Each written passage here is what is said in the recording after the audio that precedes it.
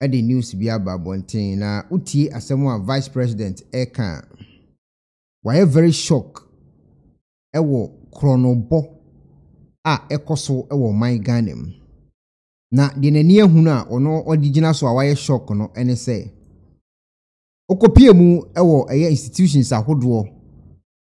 Ghana aban na afọ omadwuma so omnyama o my Ghana no edin ahodo a yetua omoka bosome ewo Ghana ho no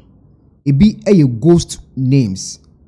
ebi so chese triplet yakeka diwi na bo ho ba nipa ba ko timi di pay be de o a day a month we mu nyina ka ho bi ana ma Ghana yentimi enkoyanim because of pesaminkumnya abro ani bayi nti obi a pese wonya no ho tam yesore so ese yefre ho a Christopher ene ete Ghana yefre ho Muslims ene ete Ghana ene de Quran ene Bible no akekere ho ene yebokro no in the name of Allah and God yentie insama a owura Bawumia ekaye emra okopie mu no o say I have heard of ghost workers but never heard of ghosts who are twins or triplet. What is say ye wo ensamanfo mu ye adwuma nanso wonte say ye wo go ensaman a oye mienu oye ntaa anase oye ntaa miensa. Dr. Bawumia asamo kai.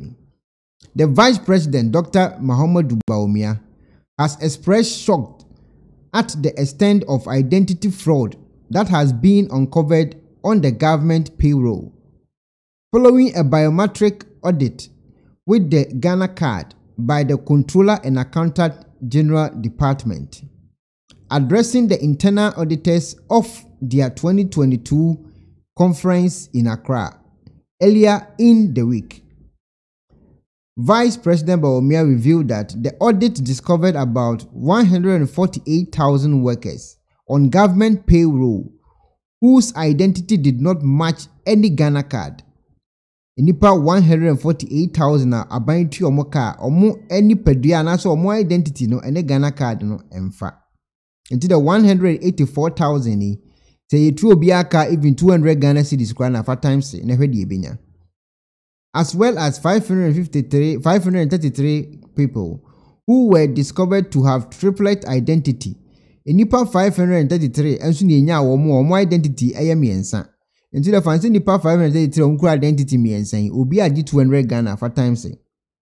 and possibly 3 accounts on the government payroll. Obi anso ekura eye account miensa ewa aban sika wotua edemom into wotua ba akoto ha na wotua ba akwato ha na wotua ba akwato nipa ba akona with different names na odi gisika no edi owi a osi praise the Lord owi osi inshallah. Suspicious and non-existent workers drawing salaries on government payroll are popularly labeled ghost workers, and addressing the case of those who triplet identity. Dr. Bawumia sarcastically wondered whether triplet ghosts exist. I have heard of ghost workers but never heard of ghosts who are twins and triplet, said the Vice President, amidst laughter by the audience. That is a new one, but we will get to the bottom of the corruption and ghost workers on our payroll, he added. Expressing concern about identity fraud on the government payroll, Dr. Bawumia said the canker is drawing government coffers. Sa boni masika ebeshe o mine mu no esote. Because in Kofu omu jisika omukra different identities, ekra triplet identities, ekra bank accounts, different ones they of mine sikano, ama sikano eso te ewa buying sika futuum. He however remained optimistic that the Ghana card, which has been the bedrock of the robust identity system in Ghana is building, will eventually deal with the situation and other forms of identity fraud and discrepancy. Okay, and was also actually said, sa Ghana card ya aben so betimi aboa masan boni ya ekoswe no eto etimi ate ana ejai kura. Already, the Ghana card has uncovered about 14,000 ghost names on the payroll of National Service Scheme after the biometric audit. national card no omo ye no etimi ama nkofo 14,000 omo ye nsamanfo aban ne tu omo ka no yetimi anya sa nkofo na bibia enam ne kwan so.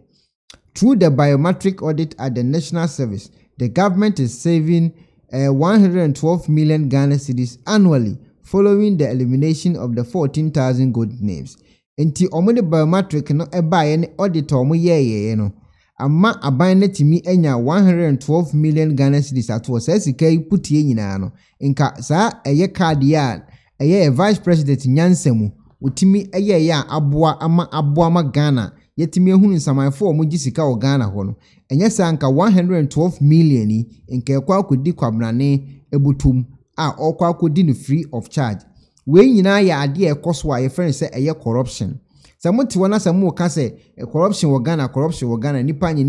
nya wa wo nua na aban na fa na adwuma so nkonko ye adwuma no ono kwa because say eye teamwork because say eye ade okoto ye nti no enipa ewo eye office ho no etimi ekire ne kwan obetimi afaso ama ono so etimi nya saa ghost names ni bi na odi agi sika afri aban futuum wa bra ye nche no because say eye teamwork. Twati ase it says sika ya ye ken 112 million Ghana cedis say omaji say sika ya for almost 10 years wo dem mo calculate sika dodo sen na afri eye omainim